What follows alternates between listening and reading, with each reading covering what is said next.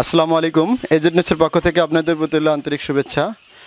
তো আমরা আজকে কোয়েল পাখির খামারে এসেছি, হচ্ছে সজল ভাইয়ের কোয়েল পাখির খামারে। অনেক খামারি যারা নতুন খামার করতে চান ওনারা প্রশ্ন করেছেন নানা বিষয়, সেই প্রশ্নগুলোর আমরা ধারাবাহিকভাবে আসলে উত্তর দেওয়ার চেষ্টা করব। শারমিন আপা এবং সজল ভাই আপনাদের বিষয়গুলো তুলে ধরবেন। তো আমরা প্রথমে যে বিষয়টা নিয়ে গুরুত্বপূর্ণ কোয়েল পাখির, সেটা হচ্ছে যে খাঁচাটা আসলে কেমন হবে। এই বিষয়টা যদি খাঁচাটা ভালো না হয় তাহলে কিন্তু আপনার খামারে অনেক আপনি লসের মুখে পড়ে যাবেন। সেই বিষয়টা যখন খাঁচা নেবেন তখন আসলে এই বিষয়গুলো খেয়াল করে করবেন। তো সেই খাঁচার বিষয়ে সজল ভাইকে আমি প্রশ্ন করছি, ভাই খাঁচাটা আসলে কেমন হবে একটু যদি তুলে ধরেন। ধন্যবাদ আসাদ ভাই।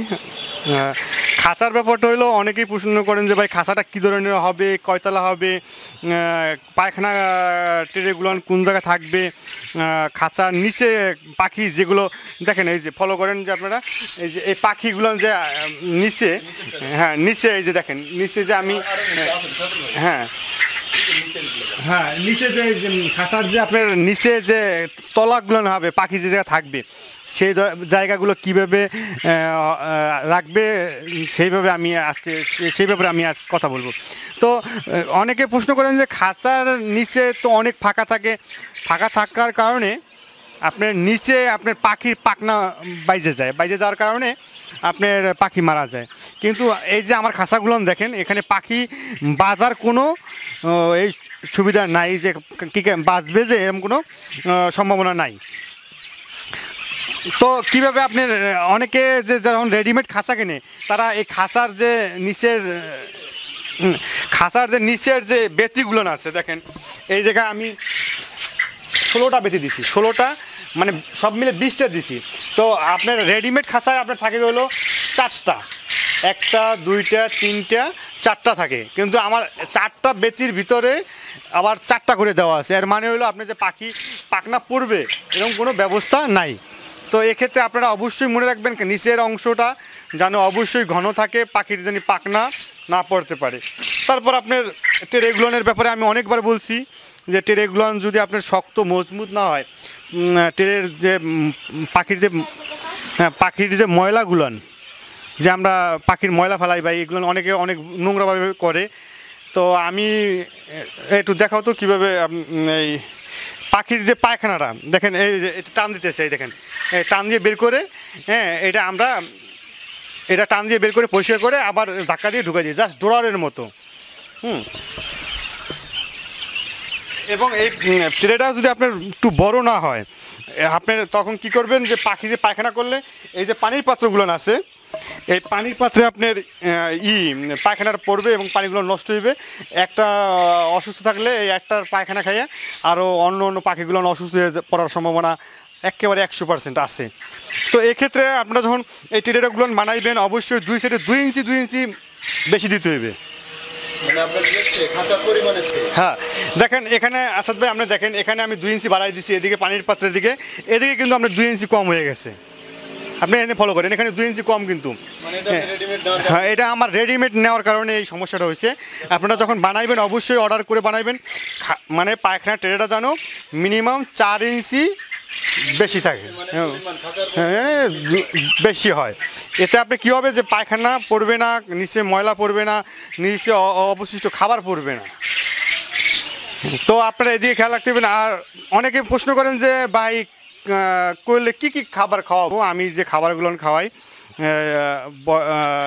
একটা ব্রয়লার স্টার্টার আর 2টা লেয়ার 1 মিক্স করে আপনার খাবার দিই, যেগুলো ডিমের পাখি। তারপর আমি লাইন স্টোন বলতে আপনাদের লাইন স্টোনটা আমি দেখাই। এটা হলো লাইন স্টোনটা কি, অনেকে বলেন যে ভাই কি লাইন স্টোন বা পাথরের গুঁড়া। হ্যাঁ এটা অবশ্য ভিয়েতনাম থেকে আসে। এটা হলো আপনার পাথরের গুঁড়া, দেখতে আপনার ইউরিয়া সারের মতো, কিন্তু এটা পাথরের গুঁড়া।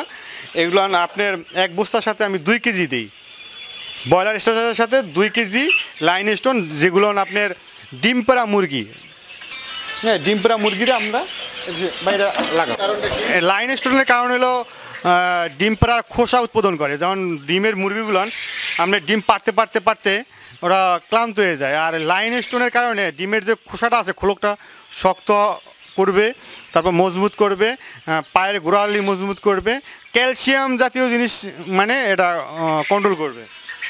এখন খাদ্যর ব্যাপারে আপনারা বলছি যে একটা ব্রয়লার স্টার্টার সাথে 2টা লেয়ার 1 মিক্স করে আপনারা খাওয়াইবেন। অনেকে আরও ভালো প্রোটিন খাওয়ায়, এটাও খাওয়াইতে পারেন। ভালো প্রোটিন বলতে একটা ব্রয়লার, একটা লেয়ার স্টার্টার, একটা লেয়ার মিক্স করে খাওয়ায়, এ তো আপনি ভালো রেজাল্ট পাবেন। কিন্তু আমার এই পাখিগুলো নিয়ে আপনার রেজাল্ট হইল 93%।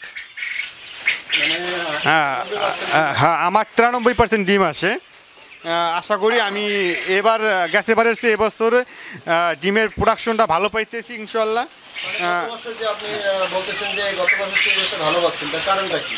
এবছর আমি খাওন আসলে গত বছরের পাখির না, গত বছরের পাখির কোয়ালিটি তেমন একটা ভালো ছিল না। এবছর হ্যাঁ পাখির হ্যাঁ এটা যে আমি পাখিটা যে জায়গা থেকে কালেকশন করছিলাম সেখানে প্রচুর হিট দেওয়ার কারণে পাখির মানে প্রোডাকশন 70% 75% আসছিল। এ কারণে অনেক সময় আমরা যেটাকে অনেকে প্রশ্ন করেন, ভাই একই পাখির দাম 34 টাকা, একই পাখি 27 টাকা, কী কারণে হয়? তখন এটা স্বাভাবিক, যারা যে পাখিটা এ গ্রেডের পাখি, ভালো পাখি, এগুলো 4-5 টাকা দাম বেশিই থাকবে। আর অনেকে কি করে যে পাখি ভাই আপনার পাখি কত 34 টাকা, 1 মাসের পাখি, সে পাখি নেবে না, নিবে হলো 27 টাকা দামের।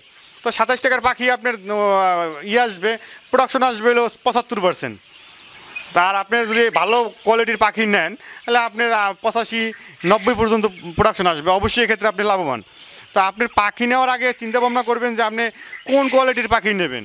অনেকে বলে যে ভাই বগুড়ায় তো পাখি একেবারে সস্তা, তো বগুড়া যেমন 100 পাখির সাথে আপনার 30টা পাখি দিয়ে দেবে আপনার পুরুষ, আপনার ডিম পাড়ানো লাগবে, তখন আপনি কি করবেন? এখন সবাই তো আর এইভাবে করে না। যেমন আমরা যারা ছোটোখাটো ব্যবসা করি অবশ্যই আমরা চিন্তা ভাবনা করে করি যেন একটা খামারি লসের সম্মুখীন না হয়। অনেকে আছে ব্যবসা আমার কাছে পাখি নিল, দ্বিতীয়বার না নিলেও সমস্যা নেই। তো আমার ধারণা যেতে যারা ছোট করে করবেন, যারা খামার করবেন, পারফেক্ট ইনস্ট্রাকশন পাইতেছেন না, পরামর্শ পাইতেছেন না কী করে আপনারা খামার করবেন, কীভাবে আপনারা খামার পরিচালনা করবেন, কীভাবে আপনারা খামারে ওষুধ সাপ্লাই করবেন, কী ধরনের খাবার দেবেন, কীভাবে ঘর করবেন, এই নিয়ে অনেকে অনেক কোশ্চেন করেন, অনেক ফোন করেন। আসলে কি ফোন অনেক সময় অনেকে ধরতে পারি না বা উত্তরও দিতে পারি না, আসলে এই দিক থেকে আমি সরি। তবে আপনারা যারা দেশের বাইরে থেকে ভিডিওগুলো দেখতেছেন, অবশ্যই আপনারা দেশে আসলে সরাসরি খামারে আসবেন। আমার খামারটা হলো ঢাকা সাভার কবিরপুর পাগলা বাজার। তো এটা আপনারা খেয়াল করবেন। অবশ্যই সামনাসামনি কথা বলা আর মোবাইলে কথা বলার ভিতরে অনেক পার্থক্য আছে। আপনারা অনেকে আছেন যে অনেক প্রশ্ন করেন, ফোনে করার চেষ্টা করেন। আপনারা ভিডিওর কমেন্টস বক্স আছে, ওখানে আপনারা কমেন্টস করে বলবেন এই ধরনের ভিডিও চান, এই ধরনের ভিডিও হলে আপনাদের উপকার হবে, ওই ধরনের আমরা ভিডিও বানানোর চেষ্টা করবো ইনশাল্লাহ এবং আপনাদের সাহায্য করব। কিন্তু আপনারা আমাদের এই চ্যানেলটা এজেড নিউজ অবশ্যই সাবস্ক্রাইব করবেন, ফেসবুকে শেয়ার দেবেন, গুগল অ্যাড করে রাখবেন। অবশ্য এই রিলেটেড, কৃষি রিলেটেড, কোয়েল রিলেটেড এই জাতীয় যত ভিডিও আছে আপনারা বলবেন, অবশ্যই আমরা দেওয়ার চেষ্টা করব।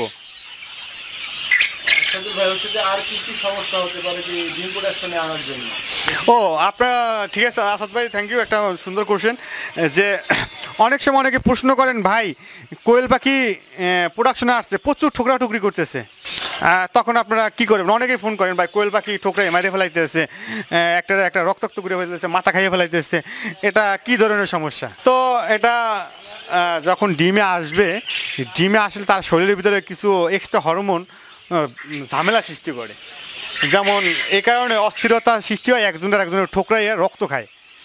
তো এক্ষেত্রে আপনার কি করবেন? অনেক সময় এটা হাইয়েস্ট 2 সপ্তাহে সমস্যাটা আপনার থাকবে, 2 সপ্তাহ মাত্র। এই 2 সপ্তাহের ভিতরে আপনি একটু পাখি দেখে রাখতে হবে, যেটারে ঠোকরাইছে, যে পাখিটা ঠোকরাইছে ওটারে একটু আলাদা করে ট্রিটমেন্ট করলে আপনি অবশ্যই আপনি ওই পাখিটা সুস্থ করলে আপনি একটা পাখি বাঁচবে আশা করি, একটু ফলো করলে।